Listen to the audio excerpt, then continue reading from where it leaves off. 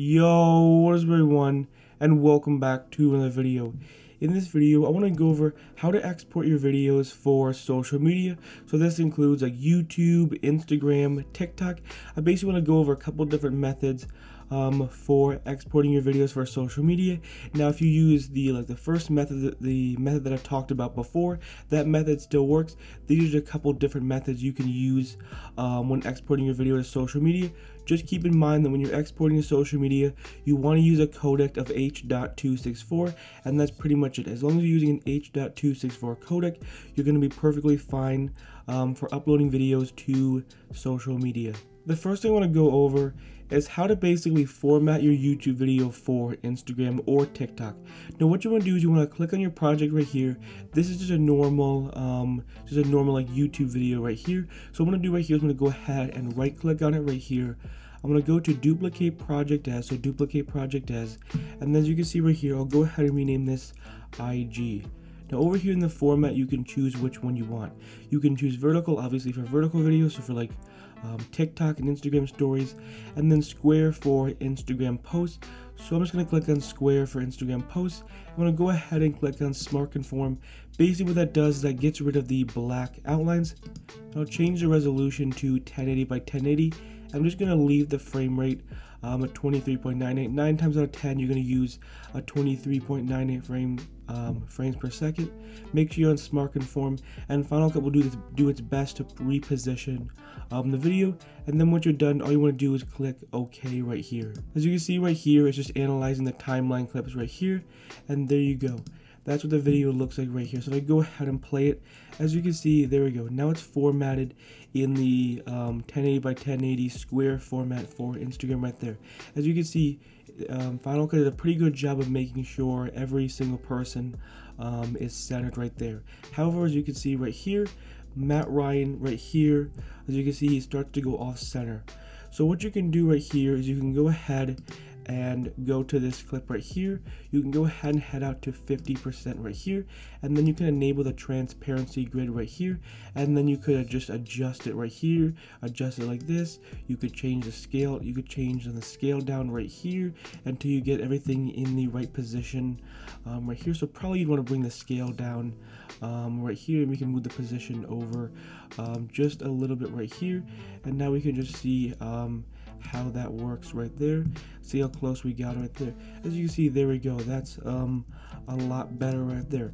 And then now you've created your square video for Instagram, all with just basically duplicating the project as an Instagram format. So it's definitely a really cool feature that Final Cut now has.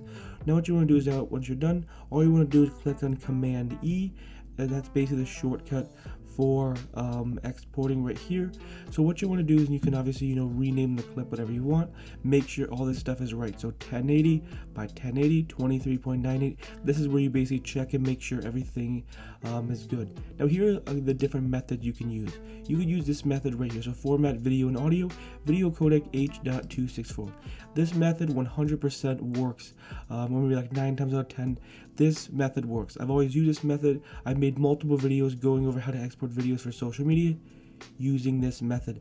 It's a tried and true method, and it will almost always work, and I've never had any problems with this. However, Final Cut has offered a couple other options when exporting your video for social media. So if I head over here to format right here, I can now go to publishing right here. Now we could change it to Apple devices. Now Apple devices would probably be used if you're uploading to Instagram or TikTok. So you want to use Apple devices, and you want to change your video codec to H.264, better quality. You can try faster encode, but from what I know, better quality is the better quality. So I would stick with that. Unless it doesn't work, you could try faster encode. So you see, that's pretty much what you want to do if you want to export videos and put it on your phone. So like Instagram, TikTok, and so on and so forth, you want to use that format right here, Apple devices, makes sense. However, if you want to upload to YouTube, I would encourage you to go ahead and switch to computer right here. As you can see, now it's a .mp4. YouTube actually recommends uploading in a .mp4. I've already made a video on going over how to change a .mov to a .mp4, but now you can actually just do it in Final Cut Pro 10. So as you can see, there we go. So you can either change the format to Apple devices, which is for social media, for when you're posting on your phone, or you could change it to computer if you're uploading this project directly to YouTube. The file size is smaller, and YouTube actually recommends a .mp4, and make sure your video codec is right here on better quality. So computer and then better quality right here. So choose Apple devices or computer, and make sure your video codec is on better quality right there. And that's pretty much it. All you want to do is just click next, so make sure it's on better quality, and then you can go ahead and just export the video right there. Another thing you can do is head over here, is you actually click on add destinations, take the export file and put it right here. And what you could do is you could actually head over here to, or actually I'll go back to add destination right here. I'm gonna head over to export file right here.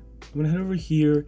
I'm gonna change the format to, let's just say, Apple devices for like Instagram or TikTok, and then I'm gonna switch over to better quality right here. So basically what I did was I actually just created a preset. Now if I head back over to the export right here, now I can click on export file right here, and as you can see here, the settings, Apple devices, and then H.264 better quality. All I did right there was just create a preset for when you're exporting Instagram. And again, if you're using YouTube, go ahead, click on computer. So at the end of the day, Apple devices or computer, depending on where you're uploading it, and make sure it's an H.264 better quality.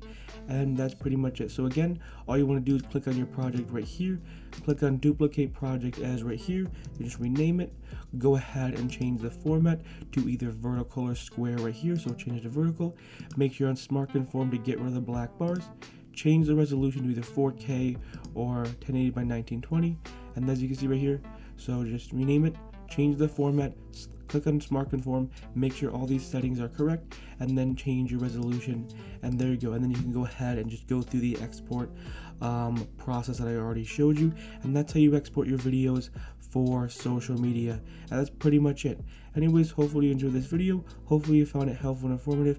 If you're new to this channel, I upload Final Cut Pro 10 tutorials every day at 10 a.m. Eastern Standard Time. So if you enjoy these types of videos, consider hitting that subscribe button. Also, Final Cut Pro 10 tutorial playlist with over 230 Final Cut Pro 10 tutorials. See you in the next one. Peace.